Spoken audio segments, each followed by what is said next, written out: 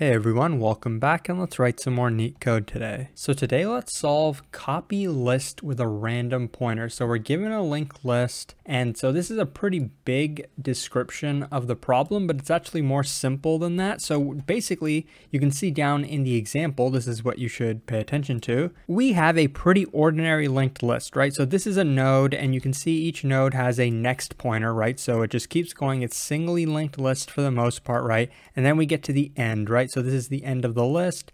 This is the start.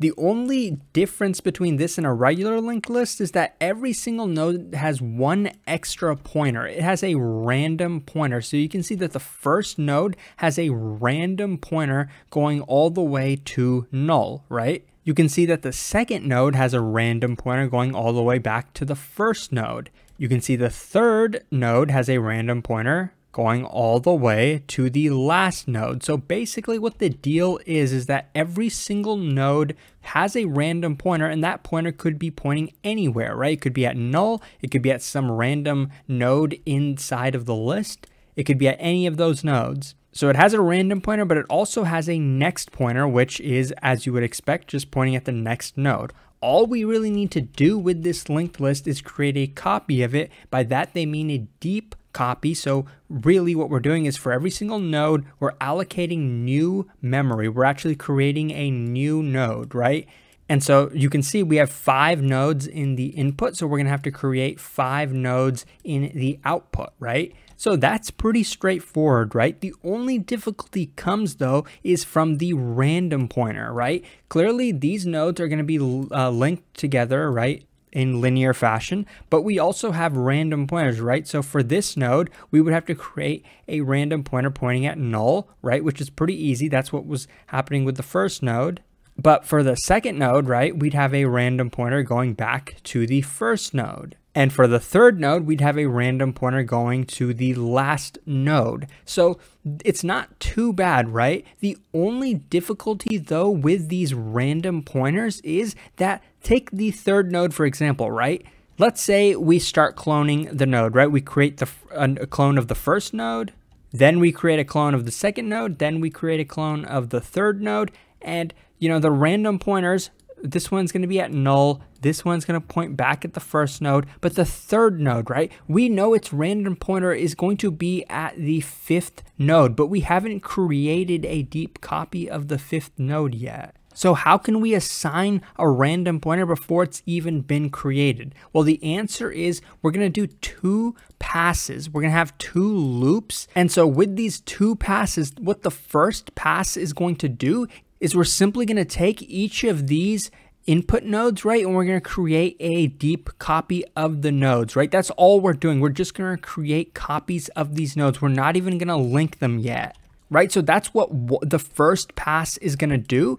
And in addition, the first pass is also going to create a hash map where we map the original node to the new node, right? So we're going to map every old node to the new copy. We're going to do that with a hash map, and this is going to take place in the first pass.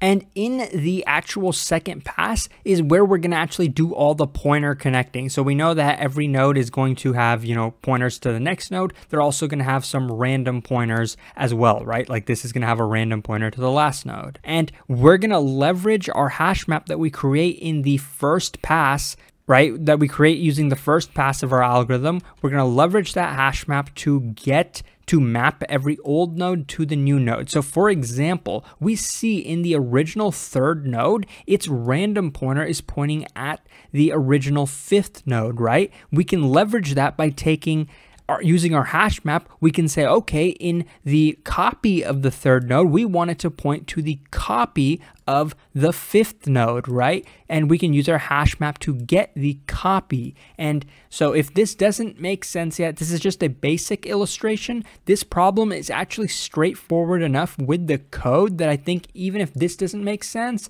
when I show you the code, it'll make a lot more sense, because at the base, this is a 2-pass algorithm where we create a hash map and can easily solve this problem in linear time, because each pass is going to be iterating through the entire linked list. And our hash map is also going to take linear memory, O of n memory, because we are having to store every single node inside of our hash map. So with that being said, let me show you the code. It's actually easier than you might think. So remember, we are going to have a hash map. I'm going to call it old to copy because we're going to be mapping every single old node to the copy of that node that we create. So first, we're going to iterate through the linked list once, right? So we're going to have a current pointer pointing at the head. We're basically going to keep going until this current pointer reaches the end of the linked list, aka when the current node becomes null.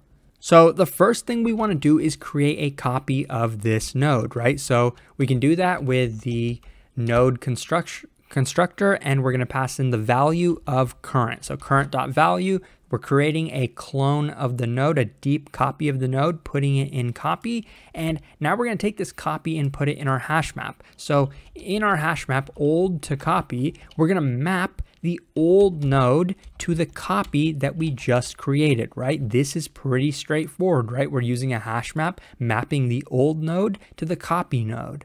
And next, all we really need to do is update our current pointer until it reaches null, and then the first pass of our loop is going to be done, right? So remember, we're doing 2 passes. This is the first pass. All we're doing is cloning the linked list nodes and adding it to the hash map. We're not connecting the pointers yet. That's what this loop is going to be for. We're going to run the loop one more time, setting current to the beginning of the linked list.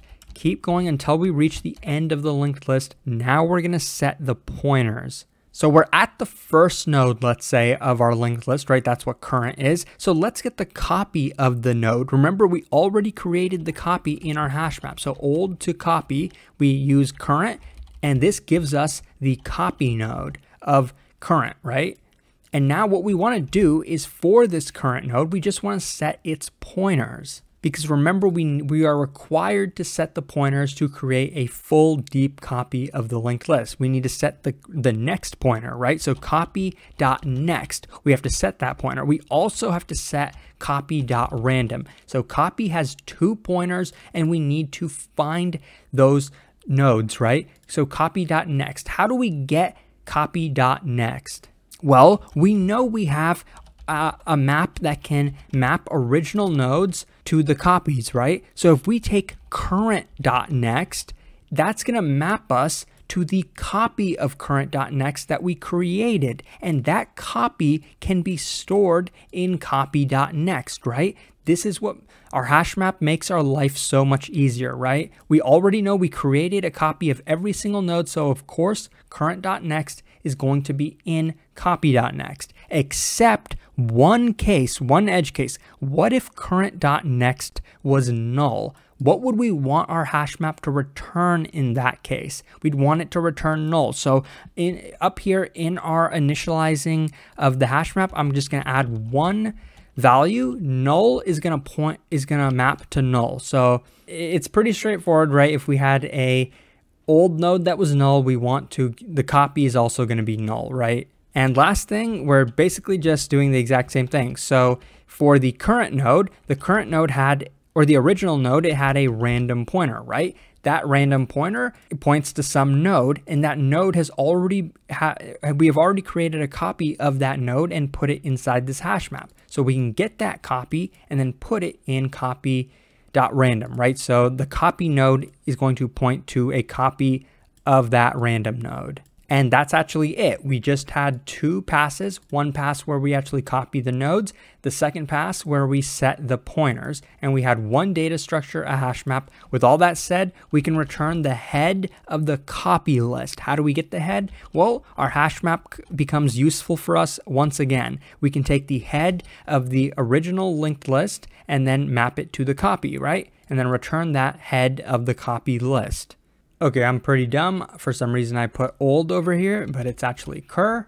Cur is the old node. And for some reason, I also forgot in the original loop, we do update cur. I forgot to update cur in the second loop. So cur is cur.next. Now we won't get an infinite loop. And as you can see, this function is very efficient, 96%, because it's a linear time algorithm, and we do have a hash map speeding stuff up for us. So I hope that this was helpful. If it was, Please like and subscribe. It supports the channel a lot, and I'll hopefully see you pretty soon.